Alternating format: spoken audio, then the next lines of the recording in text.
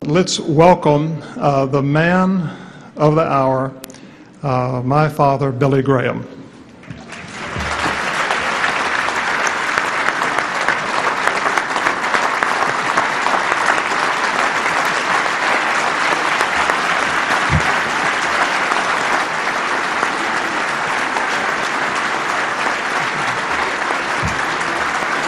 And my father wants to make it very clear, and he wants you to understand that God loves you regardless of what you have done or who you are. God loves you.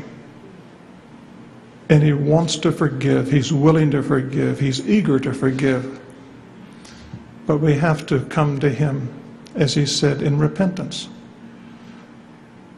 telling God that we're sorry and asking him for his forgiveness, and by faith to believe on the name of the Lord Jesus Christ, God's Son, who died on that cross, who was buried, but whom God raised to life.